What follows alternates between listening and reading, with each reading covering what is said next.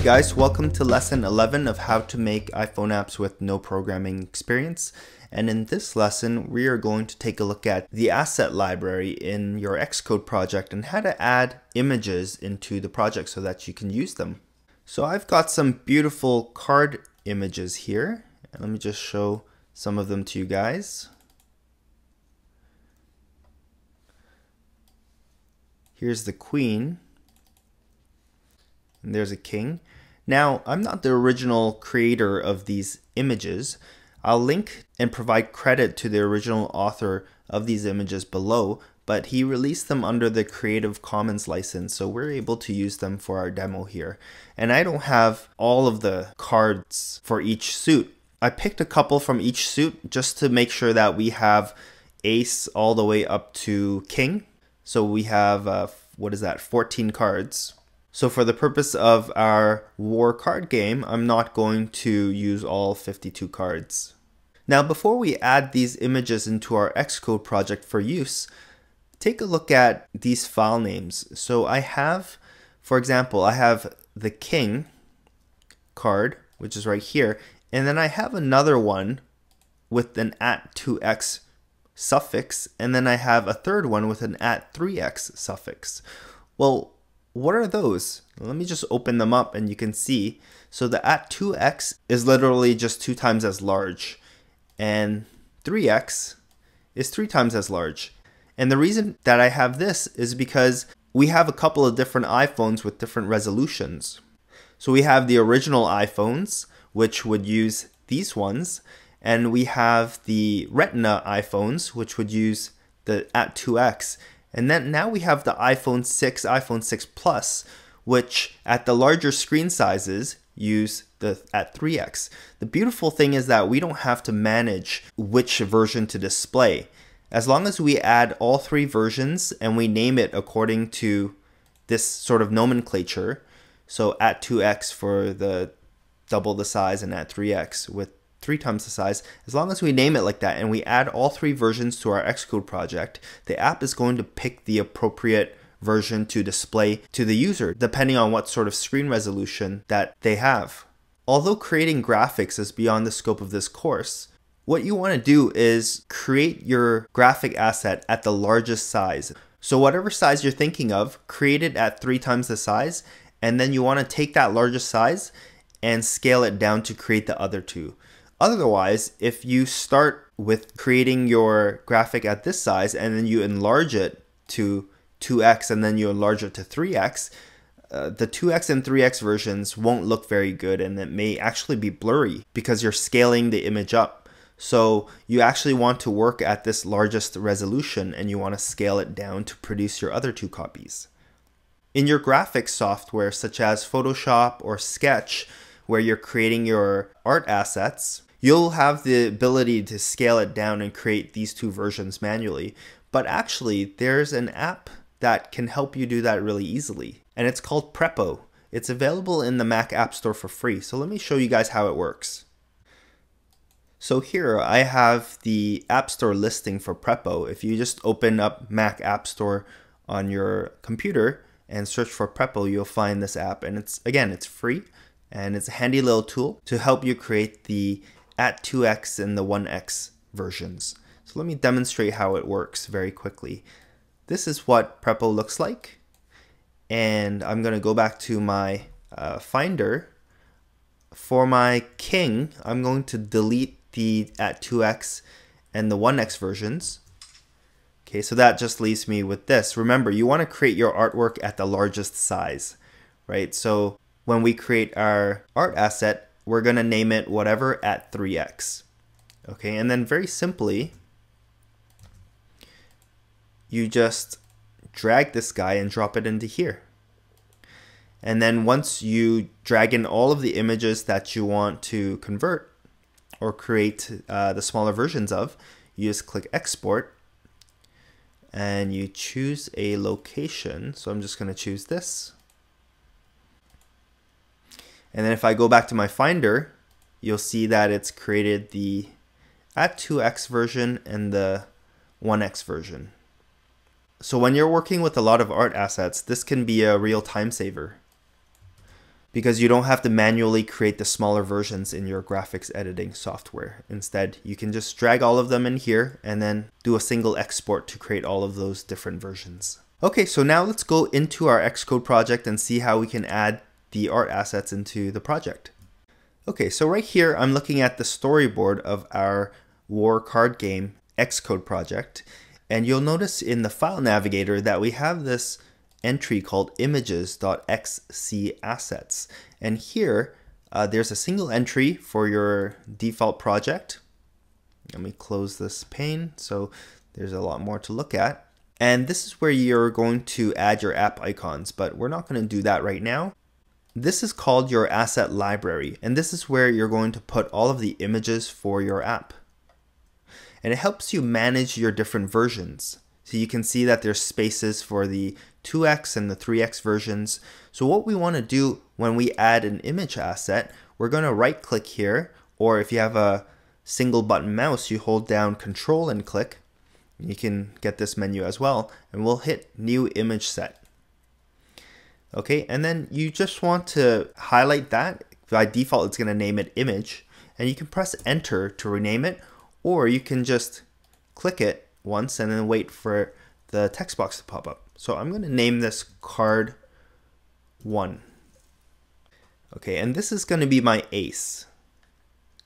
So let me open up Finder again and grab my images. So you can see here in the image asset library, this is card 1 is the new image set that I created. And on the right hand side, there are 3 spots for each of the different resolutions that I need to add for this single image. So I'm going to go back to my Finder, scroll down for my ace, and then I can drag the 3x into the 3x slot and the 2x to the 2x slot, and then this one into the 1x. So just like that, whenever I want to use this image, I can refer to it by this name, card1, and it's going to use the appropriate size depending on what type of screen the user is using my app on. Now here's a tip. If your file name is not going to be different from what you want to name your image set, you can actually just drag it on. So let me demonstrate. So for card 2, I'm going to grab these 3, and then I'm just going to click and I'm going to drag it here. And just like that, it creates an entry based on the file name, and it'll add all of the different resolutions based on your @3x and your @2x suffixes. Or alternatively, we can go like this again and create card 3, and you can come here, you can highlight all 3 resolutions, and you can click and you can drag it here as well. It's going to be smart enough to add card3.png to the 1x, card3 at 2x.png to the second one, and the last one to the highest resolution. So it's not going to switch it around and mess up your resolutions. So I'm just going to go ahead and do that for cards 4 to 10. Just drag it into our image asset library. Okay, so now I've got 1 to 10. I want to add my jack, queen, and king as well, but I don't want to just drag it into my asset library because I actually want to name it. Well, I suppose we can name it afterwards. So let me just drag it on like that. And then I can rename my jack to card 11. And you'll see why I want to name it this way a little later. Card 13, because we're going to be randomizing a number from 1 to 13 and then referring to the card by the number instead of jack, queen, or king. I have a couple more image assets here. I have a background and I have a card backing, so I'm going to drag these guys in here as well. So this is just a card back, and the green felt is the background we're going to use. Okay, so now we actually have some great image assets for our app. Now let's take a look at how we can actually add these images to our UI image views. So I'm going to go into our storyboard. I'm going to open the inspector pane again because we're going to be modifying some of the properties. The first thing I'm going to do is click the UI image view that's supposed to represent our background. So I have this guy highlighted, so its properties are going to show up in the inspector pane on the right hand side. And I'm going to flip these tabs up here till I get to this tab where you can set the image for this guy. And if you hit the drop down, you'll actually see all of our different image assets in here. So I'm going to select background, which is the green felt background, and you can instantly see that it's set that image as the image for our UI image view. I'm going to do the same thing for the cards just as a demonstration, but I'm going to remove it after because we actually, we don't want the cards to be hard-coded, or rather we want the cards to dynamically change depending on when we click the play around button. We want to randomize which cards to show. Okay, so I'm just going to choose, let's say card 10 here, and let's say card 12. Oh, card 12, it's card 13. I mixed it up a little bit, so let's go to image assets here. The king should actually be card 13 and the queen should be card 12. So I'm just gonna change that quickly. Okay, so now this is better. Card 12 is queen and card 13 is king. So going back to our storyboard. So you can see how easy it is to add images to your Xcode project and then set the images in your UI image views. But obviously we don't want to leave our app like this. So let's modify the button tap method to dynamically change these images when the button is clicked. Okay, so let's go into our viewcontroller.swift file because that's where the play round tapped method is located. And in this method, the code gets executed when the button is tapped. So right now, this line of code we had set just to test things out, and it changes the button title to play round. So we don't want to do this anymore. Instead, we want to set the two UI image views to a different card. Actually, let's make things more interesting. Let's go back to here and let's change these to the card backs. And then I'm going to save it, go back to viewcontroller.swift. And then in here, we want to manipulate those two UI image views and set the image property of them. How do we do that? Well, we exposed those two UI image views here as IB outlet properties, remember? So we can refer to these guys using these properties. So I'm going to say self.first card image view, and Xcode auto completes it after I type a couple letters. I just have to press enter. So now this is referring to the UI image view object for the first card view. I'm going to press dot because I want to access one of the properties, and image is the property that I want to access.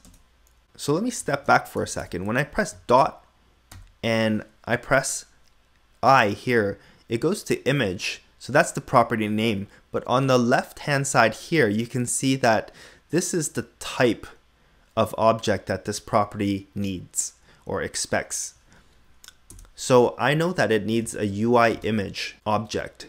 So what I'm going to do is create a new UI image object. And UI image is one of those UI kit classes, okay? So I can do that very simply. Remember that in order to create a new object of a class, you just write class name and write these two brackets. So what happens when we create a new object? Well, the init method gets fired, right? Let's pull up the documentation for the UI image class. So here I've got the UI kit framework reference, which I showed you guys in a previous lesson, and I told you guys we're going to use this a lot. So I'm going to search here for UI image, and there it is. A UI image object is a high-level way to display image data. So let me click into that class. And you can see here that it's got a special init method called, well, it's called init, but it accepts one parameter called named. So let's click that and let's see what that does. So it tells us that the method is init, and this is a parameter that is of type string. So we can pass in a string in here and it returns a UI image object for us.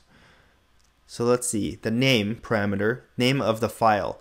Okay, the method looks for an image with a specified name in the application's main bundle. All of the images that we added into the asset library are in the application's main bundle. So all we need to do, if we go back into our Xcode project, is specify one of the names in here.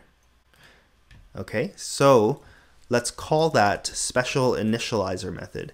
And if I just open up a bracket in here, Xcode will instantly tell you, what sorts of things are available. And here is the method that we're looking for. So I'm going to click that, and now we can just specify a name. Let's say card1. Okay, and basically what's going to happen is a new UI image object is going to be created using its custom special initializer method that accepts a string parameter. It's going to look for card1 in the asset library, and it's going to basically create a UI image object that is initialized for this image asset. And it's going to assign that UI image object into the image property of our UI image view. Okay, so let's run it and see what happens.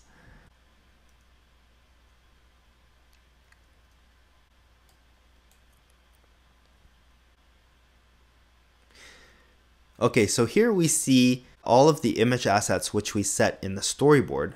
So when I click play, it's going to execute that code which will change the image that's set in this card. So you see it set it to card1 when I clicked play. Because this is the line of code, see self.firstCardImageView is the IB outlet property which refers to this UI image object, right? And the image property of that object is what we must set in order to change the image.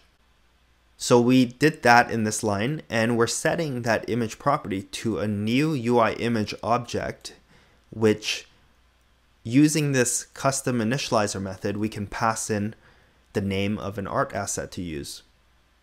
And so that's how that works.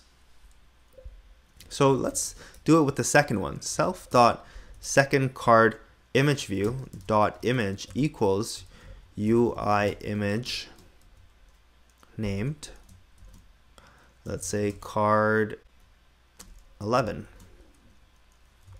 I'm gonna run it again.